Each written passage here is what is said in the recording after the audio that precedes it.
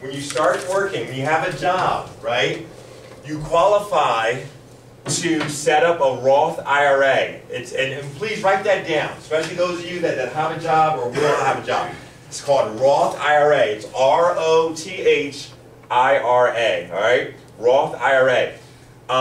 This is great because in your Roth IRA, you can start to, make investments, right? Like invest in like index funds, like invest in the stock market, index funds.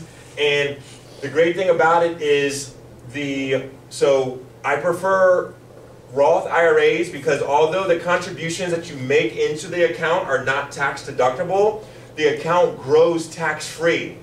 And there's several different types of investments that you can put into a Roth IRA.